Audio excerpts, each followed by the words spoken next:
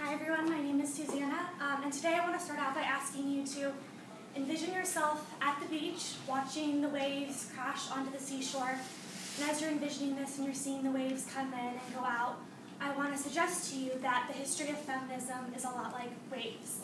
And what I mean by that is that there's really no definitive beginning and there's really no definitive end, but rather feminism has kind of gained momentum at certain periods and then kind of ebbed and lost its momentum a little bit. So today I want to focus on the three main waves of feminism that are identified.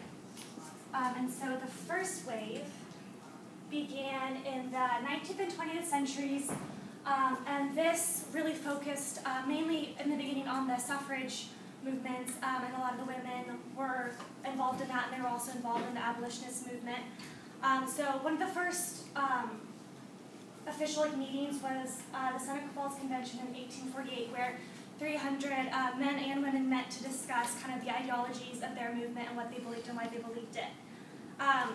And then moving on, that momentum kind of continued up until World War II, and that's obviously, as I'm assuming most of you know, a lot of men went off to war, and so women took their places in the workforce in factory jobs and working production jobs, and then when the men came back after the war, a lot of them were either fired, actually most of them were fired, or they were just kind of discouraged to continue to work. So I want to show you two images. The first, how many of you guys are familiar with this image? Yeah, this is a really famous image, and this kind of represents the whole thinking during that time. It's very we can do it, and they wanted to encourage women in the workforce. And then this is an image that kind of represents what it became when the men came back. And so it's, of course I can in response to that photo, but it's, of course I can be a housewife, take care of the kids, put dinner on the table, and look great while doing it. That's really what they promoted after that. And a lot of media campaigns had a lot to do with that as well. And then moving on to the second wave, this started during the 60s, 70s, and 80s. And this was very characterized by reproductive rights, as I say here, fighting against gender discrimination in the workplace, and this means the type of jobs women were offered, and also the pay gap that kind of existed then and still exists to this day. And a lot of feminists involved in this movement were also very anti-war, very involved in that movement, and also very involved in the civil rights movement. So they were very related. And the great thing about this second wave was that it was much more inclusive of the type of people that were a part of it. So it wasn't just, your female, white, middle class, Western woman.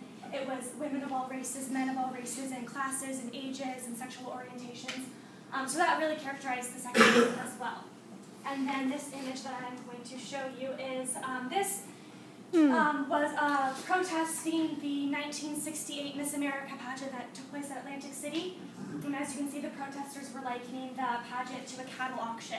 And so they had very vivid things of that. And then moving on to the third wave, this began around the 90s, and a lot of people would say it's kind of continued up until the present day. And this wave of feminism is very influenced by a post-colonial view of the world and a postmodern view of the world, and it's really has a very dominant idea of intersectionality. And basically what that means, it's kind of the idea that your gender is a big part of who you are, and it's a big part of the way you see the world. That's not the only thing that you see the world through. So an example of this would be if you were a black lesbian woman and you were being discriminated against. It could be because of your gender, but it could also be because of your race, and it could also be because of your sexual orientation. So it's kind of the inclusion of many types of ways that people are oppressed and kind of understanding that. And it also has a big focus on, and this is the very post-colonial view, of hearing from people from different places and who have different voices and different opinions and just come from different backgrounds.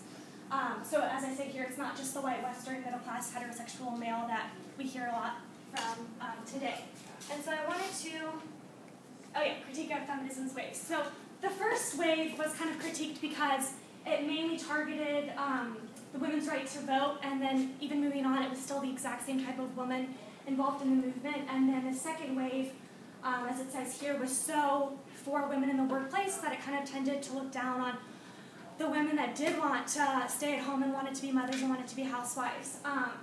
And both of these waves didn't really do a great job on connecting with ideas other than gender and sometimes race. So I want to play for you a brief clip of a speaker. Her name is Chimamanda Adichie. She is a Nigerian author, and I want to play a brief. I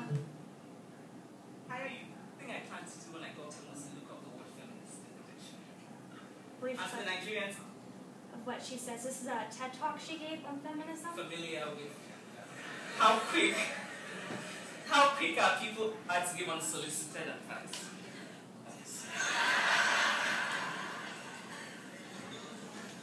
So I decided to call myself a happy feminist.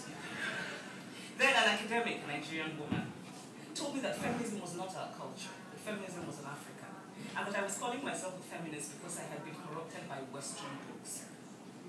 Which amused me because, and each time I try to read those books called the feminist classics, I get bored, and I really struggle to finish them. But anyway, since feminism was un-African, I decided I would now call myself a happy African feminist. At some point, I was a happy African feminist who does not hate men, and who likes lip gloss, and who wears high heels for herself but not for men. Of course, a lot of this was tongue-in-cheek, but that word feminist is so heavy with baggage, negative baggage. You hate men, you hate bras, you hate African culture, that sort of thing. And I wanted to share that because in that segment, she's kind of being a bit sarcastic about the way feminists are viewed.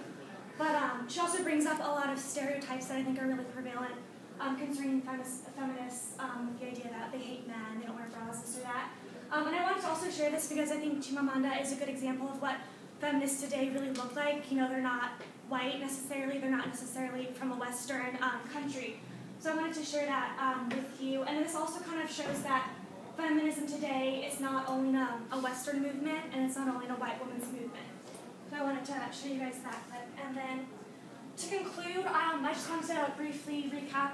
Obviously, each wave was kind of built upon the idea that there were flaws with the previous wave, and so each one kind of tried to build upon the failures of the last wave. And where we are currently today, a lot of people still think that there's a lot that could be improved upon.